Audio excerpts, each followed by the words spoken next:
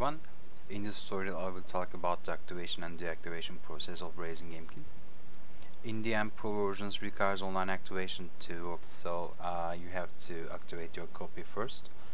If not, you will see the uninstalled copy message inspector available on Raising GameKit.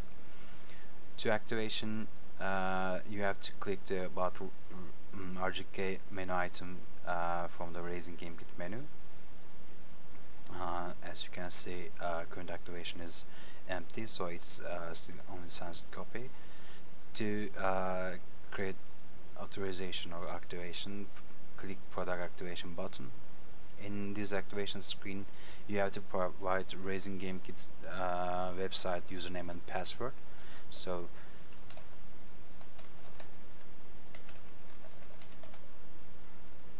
after providing this information, please click activate button.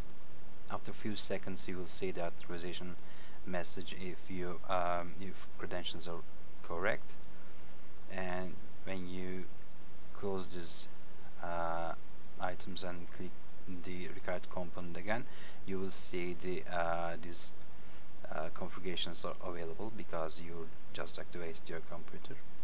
Also, your registration information also available in about screen. In some scenarios, you have to move your license to another computer, like you are going to format this computer, or you will test another platform. You have to deactivate this computer first. For that, click the product activation button in the about screen.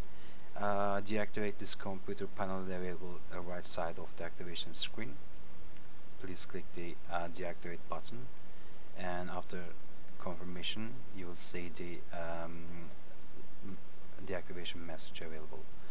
After that, you will not able to use Raising GameKit's inspectors anymore because they are this computer is not activated anymore.